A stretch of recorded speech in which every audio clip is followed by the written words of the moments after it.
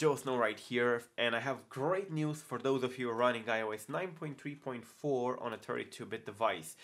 Finally, there is a jailbreak called Trident for 32-bit devices running iOS 9.3.4. Well, it's a jailbreak that is apparently open source. We're kind of going back into the LimeRain exploit era when things were open source and available for general public to analyze and, I don't know, make it even better. And this Trident thing was created or committed here on the GitHub by Benjamin42, and as you can see, it is based on these two exploits. That the first one allows an attacker to obtain sensitive information from kernel memory via a crafted app. We're going to get into it. And the second one that allows an attacker to execute arbitrary code in a privileged context or to cause a denial of service, memory corruption via crafted app. And the third one that is used, it's a WebKit exploit that is not included even if the project is called Trident.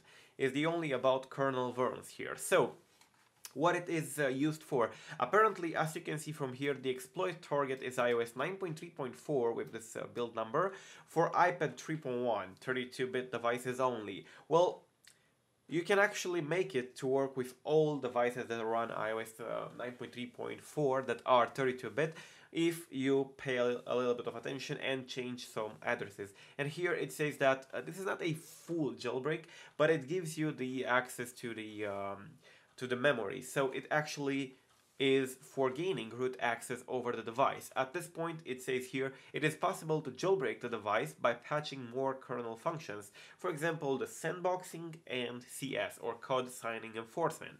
We discussed about sandboxing and code signing enforcement in the video that is in the description down below if you want to check it out to learn more.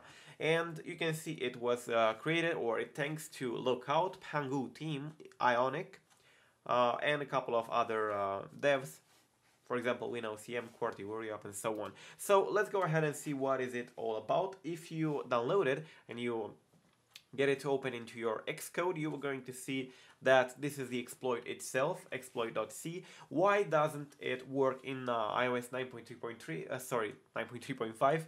Well, it is because this exploit was patched in 9.3.5 and therefore it was rendered useless after that. iOS 10 is not compatible with it anyways, so you got the idea. But iOS 9.3.4 is, and this is the first jailbreak for 32-bit device that was released in 1 year. Oh yeah, and it's the first time we hear some news about jailbreaking for the last 5 months.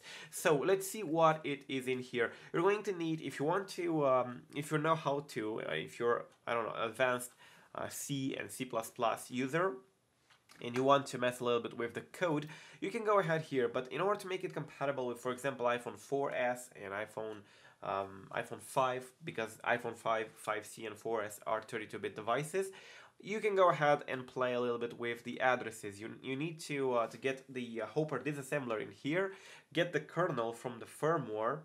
You're going to need keys for that. I don't know if they are published. Oh yes, they do. They are published, keys for iOS 9.3.4. And you can get the keys. Then follow my tutorials to disassemble the kernel using the firmware manager, then open it in either Pro or Hopper in order to find the appropriate addresses for those things, because the addresses from here are suited for the iPad 3.1, I think. Let me check out the project and I'm going to tell you. Yes, it's for iPad 3.1, but this doesn't mean you cannot actually make it work on other devices. You just need to find the correct addresses, which might not be the most user-friendly jailbreak because it's a open source. It was actually pushed out on GitHub for others to contribute to it, for others to make it better and actually get it working on various devices rather than making it a general tool.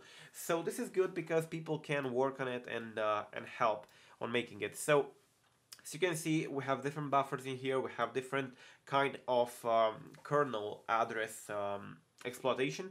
So what this exploit is actually doing is to gain root access or read-write on the device. And after that, of course, you can inject various things. You can patch the sandboxing, which is something that you need to do in order to get a complete working jailbreak, but this is a point to start on. So you can go ahead, check out in here, make sure that you actually double check the addresses, and if they're not correct, for example, for your device, if your device is an iPhone 4S, then you're going to need to find your own addresses, as I said. And you can see it is extremely good documented, and it's extremely good because you can go ahead here and see where it starts the exploit X and where it finishes, what everything does. Well, you need to understand this language, but this is the first jailbreak for a 32-bit device in a year. So the application itself is basically pretty simple. This is the app that will be created, Trident. And if we go right here on the main storyboard, I can also show you how it looks like. It is extremely simple GUI, which says only Trident by Benjamin for iOS 9.3.4, iPad 3.1. You can, as I said, make it work on other 32-bit devices with a little bit of work. And you only have a YOLO button that is actually binded to an action, so it will actually open a new view controller from what I can see here. Well, let me see. Yes. So basically, this is the code behind it, and this is the code behind the application itself. You have the kernel base that gets initialized, and you have the exploit kernel base and so on. So yeah, you have a couple of things in here. If you don't understand the coding, then it's not extremely useful for you at this point, but it's extremely good if you do. If you don't, I rather tell you not to screw up your device by trying, I don't know, by trying random addresses and so on, because you might get your device screwed up. And if you're on iOS 9.3.4 and you screw up your device, you will not be able to get back to it. You're going to need to update to either iOS 9.3.5, which is no longer compatible with this exploits in here because they were patched. If you're on iPhone 4S, or if you're on iPhone 5 and 5C, you're going to need to update to iOS 10.2 that was released today, which is not good again because there is no jailbreak for the moment for it. So this is it. I really wanted to let you know about Trident and what it is. And if you want to get the keys, if you want to follow up my tutorials on reverse engineering, or maybe try to find the correct addresses to extend the compatibility of that app, you can go ahead here on the iPhone wiki, and you need to go to firmware, click this link in order to get the keys to be able to disassemble the kernel. Go to iPhone and iOS 9.x.